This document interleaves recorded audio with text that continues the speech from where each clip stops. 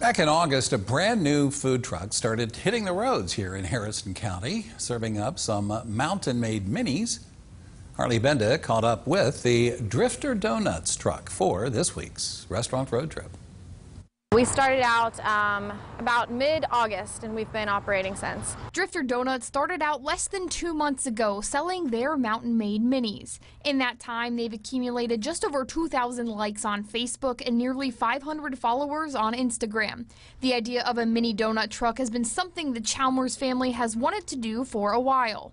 We've been wanting to do this for a few years now. Our kids were too young at the time when we came up with the idea for a donut truck, and we just wanted some really good quality donuts to be in the area, so we decided to just start making them ourselves. The donuts all start the same, but the toppings are what brings each order apart. I'd say one of the top favorites is definitely maple bacon and apple crisp.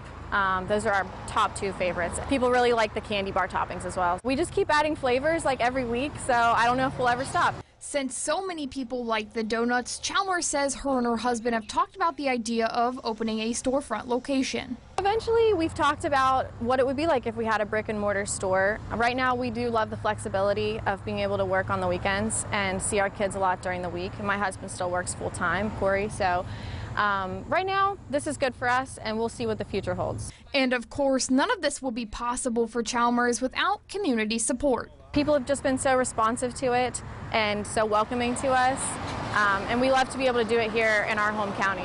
Now, Doughnuts has so many different varieties of donuts that you can choose from when you come to visit. What they've given me here is a half a dozen of s'mores. I cannot tell you just how good these smell, so I'm going to dig into these. For now, reporting in Bridgeport for this week's Restaurant Road Trip, I'm Harley Benda.